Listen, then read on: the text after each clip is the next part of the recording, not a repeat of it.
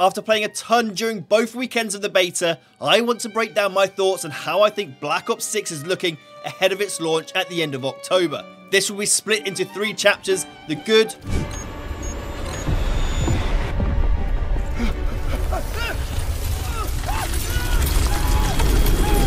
the bad,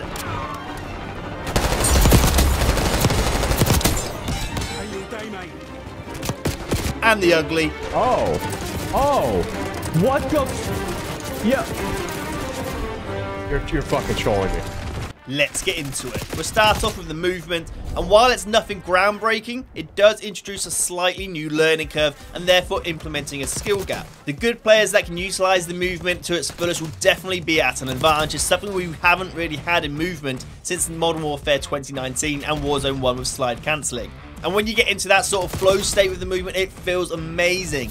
Chaining together slides, running and dives in any direction, it really feels like one of the smoothest Call of Duties we might have ever had. Of course, it won't be for everyone, and there are definitely some drawbacks with the new system, but overall it's a very positive change from Modern Warfare 3 and a million times better than what we had with Modern Warfare 2. The aim assist nerf when you're up close to about 5 meters with an enemy, I think it's actually a really good move, and again goes back to implementing a skill gap. It will definitely help PC players compete up close, because if you've ever tried keyboard and mouse trying to go one-on-one up close with a controller player, you lose that fight 99 times out of 100. The gunplay so far seems pretty great to me. There's no real visual recoil. It feels good when you get a kill, which is a big thing for me. Whether it's a headshot or not, that sound and the impact you get feels great. There's no big screen shake, no big muzzle smoke or flash, and the idle sway, etc. It all feels pretty spot on. And the weapon leveling during the second week in particular was massively improved. During the early access part of the beta, it felt like it would take at least 5 or 10 hours just to get to level 10 on a weapon. And seeing as they've gone back to having weapon levels up to level 40, up to 50, it just felt way too long. And maybe it's just a combination of them adding some double XP towards the end of the weekend, or the fact they actually decreased the XP requirement to level your guns. I'm not entirely sure, but it felt a lot better during the second weekend as you were able to actually try out attachments and different builds. And speaking of the weapon builds, the almost redesigned attachment system is great. The fact there are basically no cons to them now, meaning you can create a weapon that is all speed or has 0 recoil, for example, and not be negatively impacted for doing so, should in theory make for a more diverse meta. And obviously there will still be the meta builds like there always is, but this should be a step in the right direction. And overall, I just think the game is fun, which of course is the most important part, right? Obviously all your stats and progress will restart for the full launch of the game, so maybe that's a factor where I'm not worried about how fast I'm leveling up or what my KD is really, but for someone who puts hundreds of hours reaching into the thousands a year playing Call of Duty, I think Black Ops 6 is a lot of fun.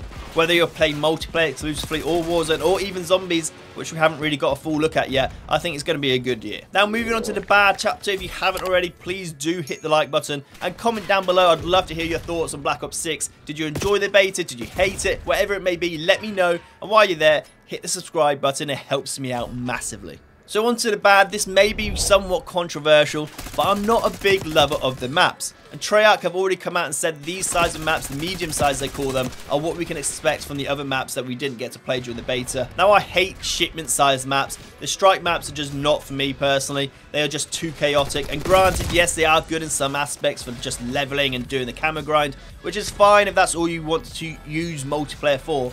But for me, I like some of the bigger maps with a proper 3-lane system and just overall a bit more spread out. And I'm not saying I want another derail or wasteland sized maps. I just want something a bit bigger, like a high-rise or maybe even a Karachi that we've had in the past from Modern Warfare 3, because if we go to my next point, that ties directly into having these small maps, which is the spawns. I'm sure many of you have seen the clips from Babylon in particular of the terrible spawn systems that we had on that map, of whole teams continuously spawning in front of someone with an LMG, and within 30 seconds they have a nuke. It's really quite amazing that this still happens, and while I'm sure they'll fix this to some extent when the full game releases or throughout the year, you will always get this on small brain rot maps like Shipment, and just adding spawn protection isn't really an answer for me. And here we have the ugly part of my review.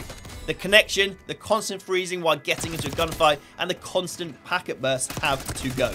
I don't know if it's due to the fact they've forced text streaming now, which is a massive mistake, or just more people played the beta than expected, and I'm sure it will get ironed out in time over the course of the year, but there's nothing more frustrating than dying over and over again because of bad server connection.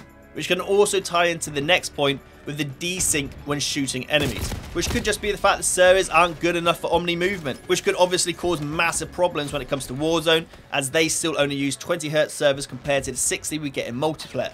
But the amount of times I could easily put 5, 6, 7, sometimes even 8 shots it felt like into someone, only for them to kill me in 4 in the same time frame, and this was significantly worse for me during week 2 of the beta. But again, hopefully this is something they can easily iron out and fix for the full release. Footstep audio, of course, again is another big issue in a Call of Duty game, shock horror. Although during week 2 sometimes I could easily pinpoint enemy footsteps, the other 75% of the time someone could sprint up some metal stairs behind me and raw dog me in a corner with no audio whatsoever. They did tweet out beforehand they had made some adjustments and improved the audio, but it obviously doesn't seem to be the case so much, as we shouldn't have to rely on teammates running ninja just to be able to hear enemy footsteps. And the last 2 points really don't need too much talking on them at all, but I have to fit them in here, and that's the anti-cheat needs to be better. You can't have people in the early access part of the beta and then of course in the open beta just openly cheating. Just improve the anti-cheat, it's that simple. Some may still slip through, but that is a problem that seems to plague COD more than any other game. And of course the second point is skill-based matchmaking.